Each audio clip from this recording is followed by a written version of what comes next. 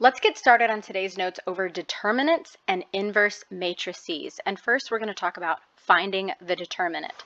So every square matrix has the same number of rows as it does columns, has a related value called its determinant.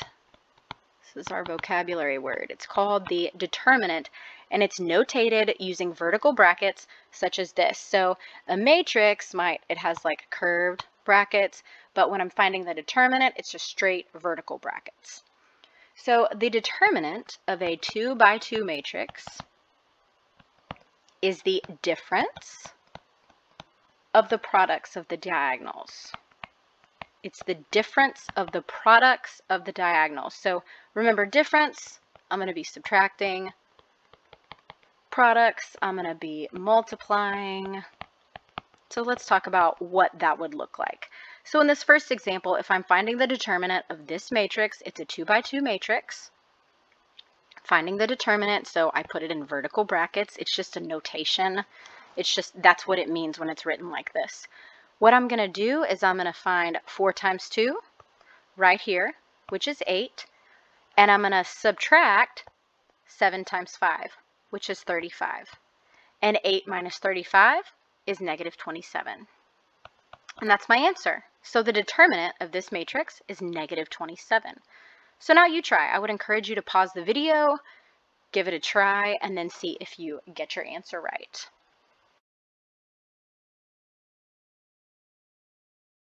I am going to work it out for you though. The first thing I'm going to do is 3 over 2 times 8, which is 12. And I'm going to subtract 1/2 times negative 12. And I'm going to subtract 1/2 times negative 12, which is the same thing as adding 6, right? Minus negative 6 is the same thing as adding 6. So 12 plus 6 is 18, and that is the determinant. In a 3 by 3 matrix, it gets a little more complicated. So I'm going to walk you through this. It gets very complicated, actually. But in a 3 by 3 matrix, the first thing you're going to do is rewrite the first and second columns outside the determinant brackets. So here's the first column. I've got it rewritten here. Here's the second column. I've got it rewritten here. So now you can see it just looks like a really big matrix. So here's the first thing you're going to do. I've got it written left, right, and then left minus right equals the determinant. So what you do, if you start in this upper left corner, you're starting from the left. A times E times I, right there, plus B times F times G, plus C times D times H, right there. You add all those products up, and you get left. All right, so now let's move on to the second part of this. So now when I'm starting from the right, B times D times I, got that written right there, plus A times F times H, I've got that written right there, plus C times E times G, I've got that written right here. When I add those products together, that equals the number right, which is just what I'm using to notate that. Then I'm going to subtract left minus right, and that gives me the determinant of this 3 by 3 matrix. So let's actually, I'm going to have you refer to that little example as you work through this next example. We're finding the determinant of this 3 by 3 matrix. And the very first thing I'm going to do is rewrite those first 2 columns outside of my determinant brackets. So 7, 2, 4, I'm going to rewrite 7, 2, 4, and then 3, 5, 1, I'm going to write those as well. 3, 5, 1. So now let's start from the left. The left, I'm going to be multiplying 7 times 5. I'm starting here. 7 times 5 times 2. 7 times 5 times 2, and that's 70. I'm going to add that to 3 times 6 times 4. 3 times 6 times 4. That's 72. And then I'm going to add that to 1 times 2 times 1. And that's 2. And when I find the sum of all of those numbers, I get 144. That's my number on the left. I'm just using that to notate. Now let's do the numbers from the right. When I start in that upper right corner, 3 times 2 times 2. I'm working through that diagonal, right? This one right here. 3 times 2 times 2. And I get 12. And then I'm going to add that to this diagonal right here. 7 times 6 times 1. Which is 42. And then the last diagonal, 1 times 5 times 4. Plus 1 times 5 times 4, and I get 20.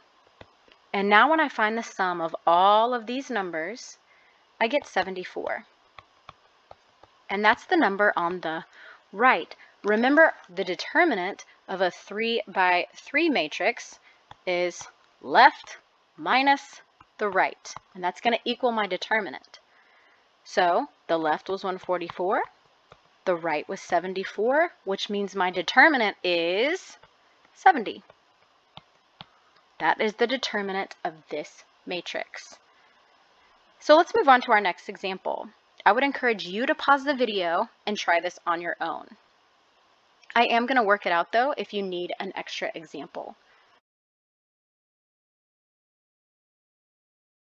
So the first thing we're going to do is rewrite the first two columns outside of our determinant brackets. So 6, 3, -3, 2, 4, -2.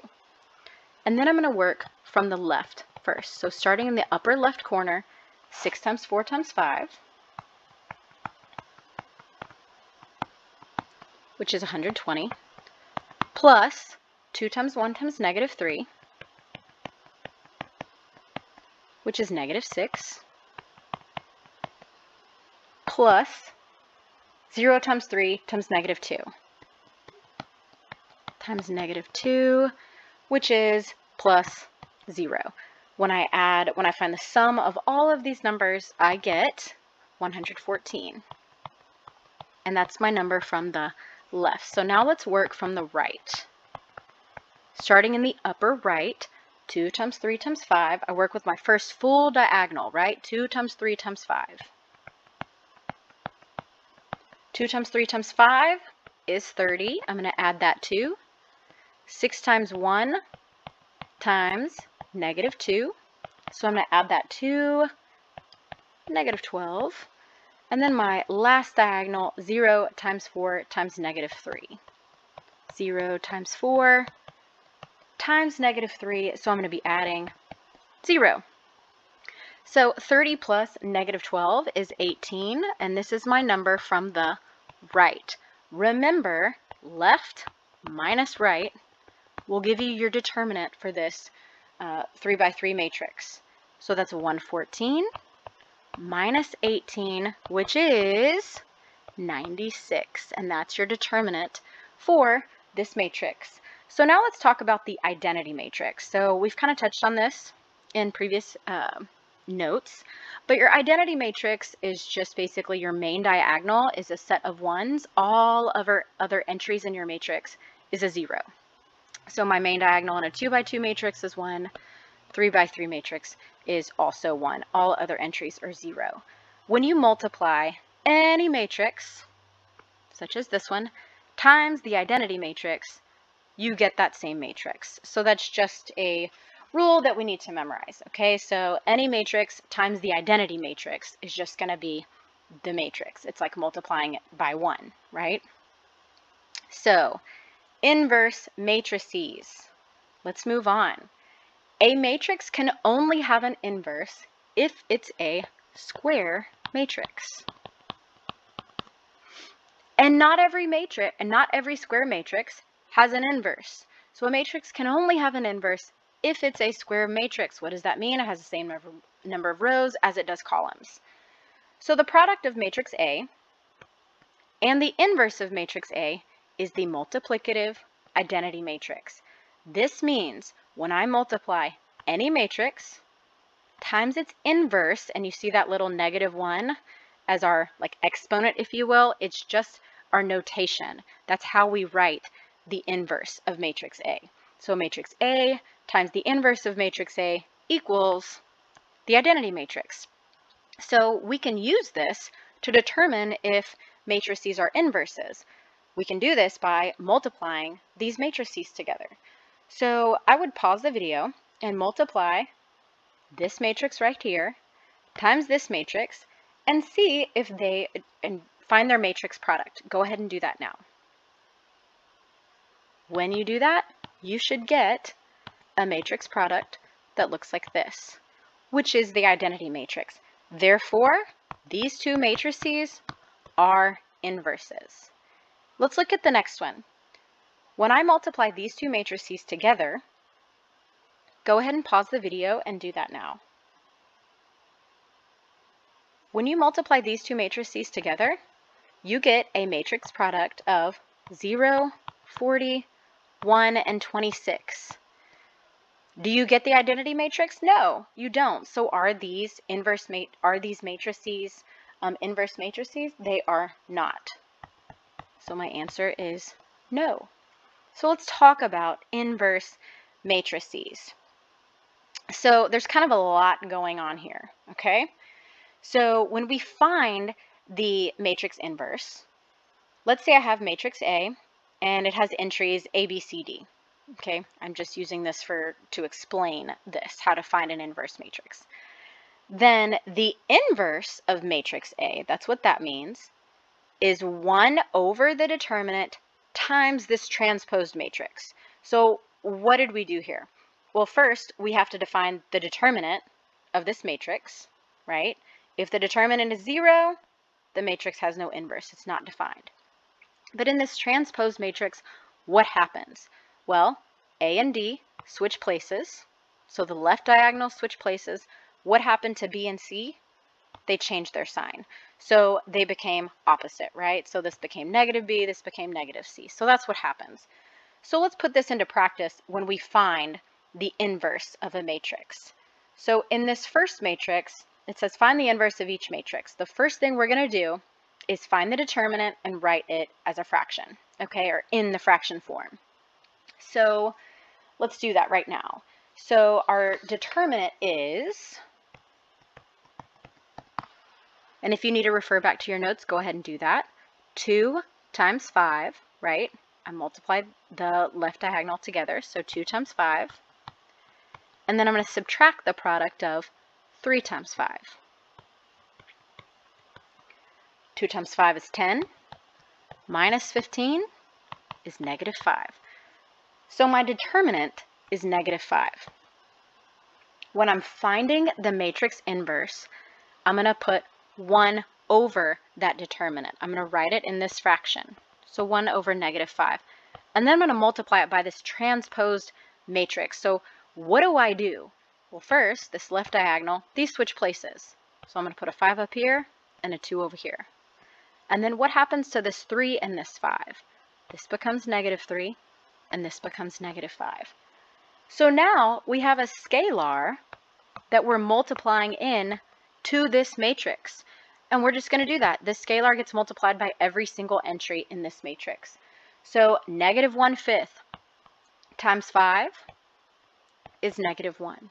Negative 1/5 times negative 3 is positive 3/5. Negative 1/5 times negative 5 is positive 1. Negative 1/5 times positive 2 is negative 2/5. And now when we go to problem, the next example, we have a 3 by 3 matrix, and I am not going to explain how to do this on your own. It's very, very detailed how to transpose this matrix, so you absolutely can find the determinant.